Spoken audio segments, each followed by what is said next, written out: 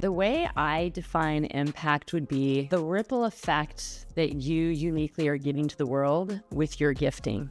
Ooh, gifting. I like that. Yeah, I think so many of us, especially in a world where we feel like we have to fit in with everybody else's way of doing things, but that's why each of us have our creative, unique gifting, our things that are coming to us that we want to give to the world, our vision and mission. So I think what impact truly means to me is really getting potent about refining, defining what my gifting is and how I want to create that as a vision, mission to the world. And when I do that, the ripple effect to me naturally happens versus force. So impact also to me means more of a natural wave, a natural ripple effect of me moving my gifting in my mission to the world for good.